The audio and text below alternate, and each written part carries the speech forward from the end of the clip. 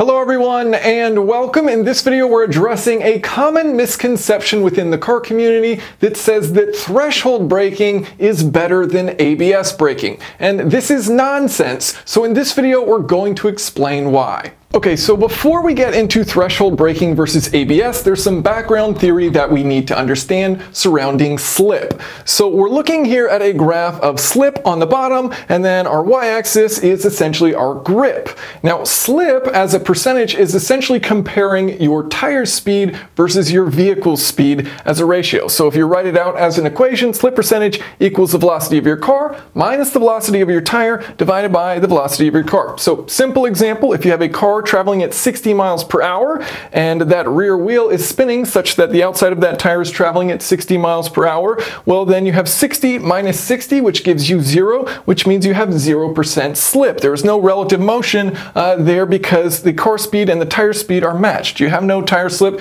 you're neither accelerating nor decelerating, you're simply coasting along. Well, what about the opposite? Say your wheel is completely locked up, so your car velocity is 60 minus 0 divided by 60, that gives you 100%. So then you're at 100% slip if your tire is locked up. So that's what slip percentage is on a scale from 0 to 100%. Now, there's an important distinction here because there is a certain point during this percentage of slip where you have the ideal frictional coefficient, meaning at that point, you are able to slow your car down the quickest. And so that's what we're looking at here. We're basically looking at our frictional coefficient, and as we start to slip that tire and get onto that brake pedal and slow the car down, eventually we reach a point at which we have maximized grip based on the slip on the tire and the ground.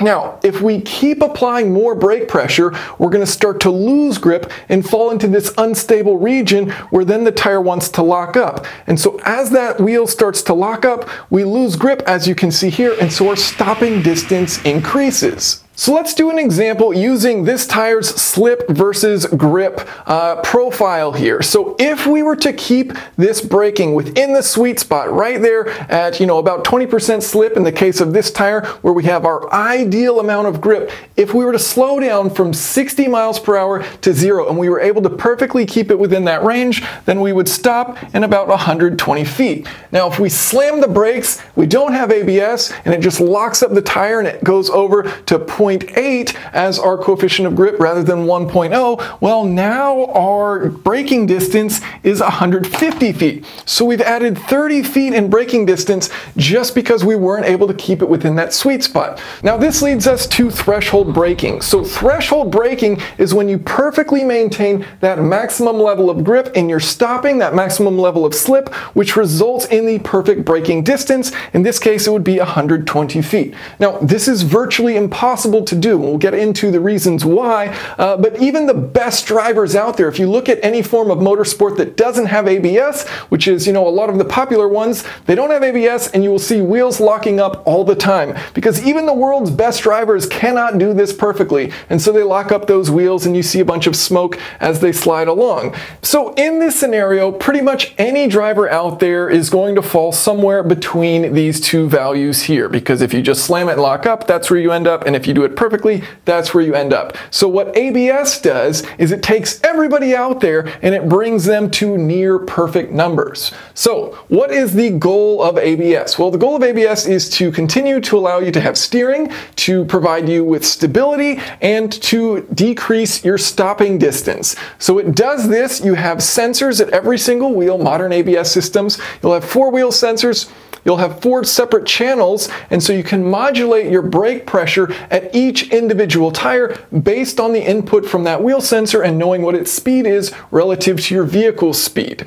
So what ABS is doing is attempting to maintain your tire slip in that perfect little range so that you have the perfect stopping distance. I think a common misconception people think about ABS is that it's this on-off switch and you're bouncing from 0% slip and it just releases the brake pedal to full lockup and it completely squeezes it and it bounces between those. That's not what it's doing. It's not bouncing from here to here and back. effect. It's bouncing in this tiny little range right here to maintain that perfect stopping distance. So it's very precise in how it's doing it, and it's doing it at every single individual tire. So think about it. At each tire, you have changing surface conditions, right? You have different levels of grip. You have different tire temperatures. That provides different levels of grip. You have different tire pressures. Each tire will have different wear. You will have different suspension positions at each wheel. You'll have different loading at each wheel. You'll have different alignments. All right, I think you get it. The point is at each wheel, there will be different levels of grip, and ABS can account for this while you cannot.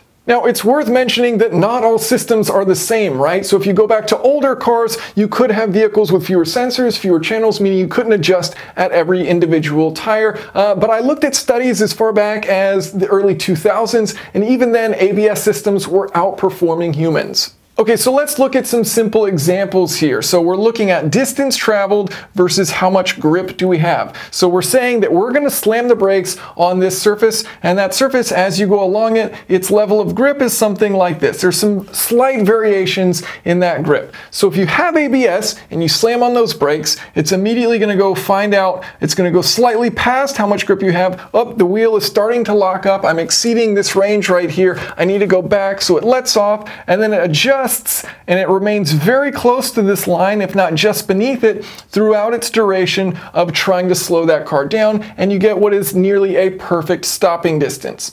Now, if you're a human, we have these other three traces. So let's say one of three things is to happen. First, you apply too much brake pressure, so you overshoot it. Well, now you have to react, and then you let off, and then you come back down. Now you're not applying enough pressure, then you apply a little bit more pressure, you start to get it right. Oops, you go over again, it starts to slide, and then you come back down. You're not going to be as good as ABS.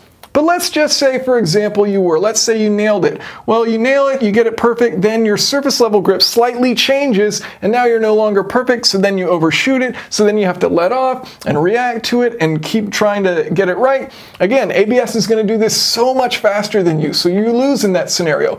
So, okay, what if I never activate ABS? Well, you go in here and you think you're a genius because the whole time you never went into ABS and you're like, look, I nailed it. I got the perfect stopping distance. Well, you were leaving a ton on the table there. So if you never dip into that, you're not going to realize how much actual grip you have. So it may feel like, oh, I stopped really well, but really you left a lot of extra grip there on the table, looking at this last one in pink here. Okay, so why do I say it's virtually impossible for you as a driver to beat ABS using threshold braking? Well, first of all, you can't beat a 4-channel system. It's able to look at each individual tire and brake them each individually. You are not. You get one brake pedal. So you're just not going to beat that, plain and simple. Next, you don't know what the friction of the road is. You don't know. You're looking at it. You can see it, but you have no idea what the grip is. You have to press the brake pedal and you have to make some assumption. So if you lock up, well, you lose. ABS won. If you don't lock up, then that means you were probably leaving something on the table because you didn't get into that unstable region, so you're somewhere over here thinking, okay, I found the perfect spot, but in reality, you're leaving some braking on the table. So if you don't lock up, you also lose. It's just an impossible situation to pretty much win. Also, it comes down to reaction time. So modern ABS systems, I've seen studies saying that they can activate, 15 cycles within a second. If you think about the average human reaction time, it's something like 1/4 of a second. If you think about the best human reaction time, it's something like 120 milliseconds. So within those 120 milliseconds that it took you to realize that you started to lock up that tire and now you have to react, within those 120 milliseconds, ABS has already gone through 2 cycles of adjusting pressure. So it's insane to think that you're going to beat that when you can't react as quickly as ABS can. And I've seen estimates saying, much higher cycles than 15. So a human simply cannot win. And so then you'll see people say, well, okay, if you are going to use ABS, the right way to do it is get into the ABS and then just back off slightly. And it's like, well, 2 points here. First of all, that means you're reliant upon ABS, a superior technology, to inform you of when you have reached the tire's limit of grip. And second of all, if you start backing off of that, you don't know how much you've actually backed off, right? So you're going to start pulling yourself back down this curve and then again leaving grip on the table if you start to back off of ABS. ABS is finding the sweet spot. It's finding the perfect spot to slow down, and then you're saying, no, I know better. It's crazy. Now, another thing I want to mention is brake bias. So in racing cars, for example, you can adjust your brake bias front to rear so that you have more braking go to the front or more braking go to the rear, any variation in between. And so what this does is it allows you to maximize your braking using a system that doesn't have ABS, right? So let's say you have a car that has a static weight distribution of 50-50. And when you slam on the brakes at the maximum amount of braking that the car can allow, your weight distribution shifts so that your loading is now split 70-30. 70% of the load is on the front tires, 30% of your vehicle's load is on the rear tires. So you would set up your braking bias so that you have 70% of the braking force going to the front and 30% of the braking going to the rear. Great, that allows you for that really close to perfect stop, right? But then what happens if the driving scenario of what you're driving on changes? Well, you would have to adjust your brake bias because let's say, for example, this on dry pavement, yes, that 70-30 split works great. But let's say you're braking on ice where you don't have as much grip. So when you slam on the brakes, you don't have as much weight transfer go to the front. So if you don't have that loading at 70-30 and say you're on ice and you hit the brakes and now your loading is 55-45, but your brake bias is 70-30, well, it means you're braking the front too much. So you're going to lock up the fronts and you're not going to provide enough pressure to the rears, meaning your rears could do more braking and your fronts are going to do worse because they're locked up.